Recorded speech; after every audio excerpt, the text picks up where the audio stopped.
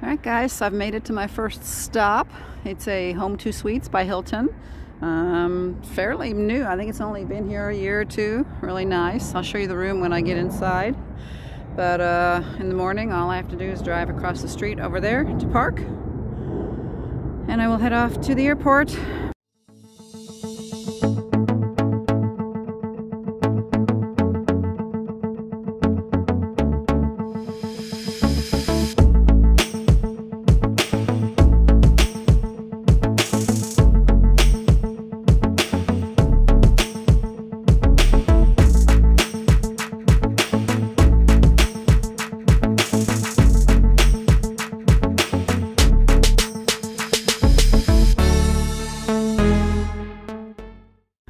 So I am here at a Hilton Home2 Suites near the Indianapolis Airport, and I am very impressed, actually. I'll do a quick tour for you so you can kind of see. Of course, you've got the sticker on the door that says it's been sanitized. You walk in, and there's a little kitchenette.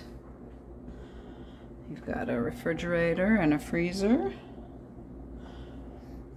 They even give you plates and glasses, cups, utensils.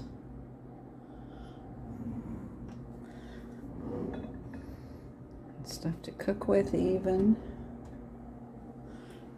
There's a dishwasher. Crazy.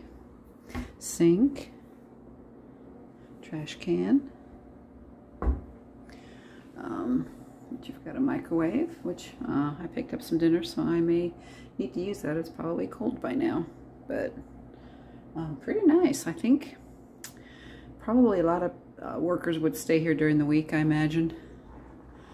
And then to your left is the bathroom. Nothing fancy, but nice. Big shower, clean.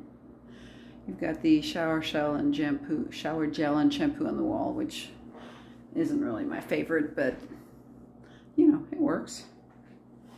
Toilet and a nice single sink with mirror, towels.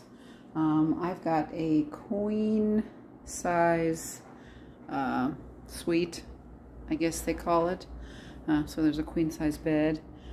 There's also a sofa, which I do believe folds out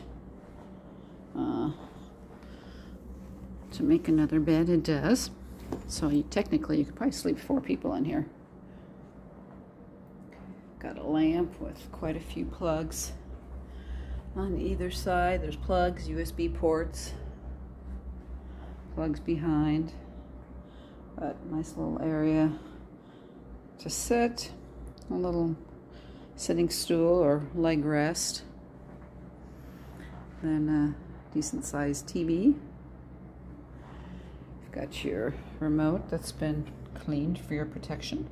They also give you a wipe if you prefer to wipe it yourself. We've got some drawers here, standard Bible that you would get in every hotel room. Let's see what's in here. Nothing in here. This would probably be where the fridge would go if it wasn't a kitchenette room. And you've got a little desk area. You can plug in all your stuff, sit and work. Nice closet. And I have a lovely room of the lovely view of the interstate, but I'm only gonna be here one night, so I don't really care about the view. Heating, cooling that you can adjust. And the bed looks quite comfortable. That's your standard phone, and then some more USB and plugs. You got a curtain here that you can close if you do have some other people in the room with you. They can sleep here. You can close off the curtain, have your own little bedroom section, so not too bad. It was, I think, for the night, $91, you know, with all in, with taxes and fees, it was like $105. So really, it's not bad. definitely would recommend it if you need a place in Indianapolis close to the airport. Check this place out. Yeah.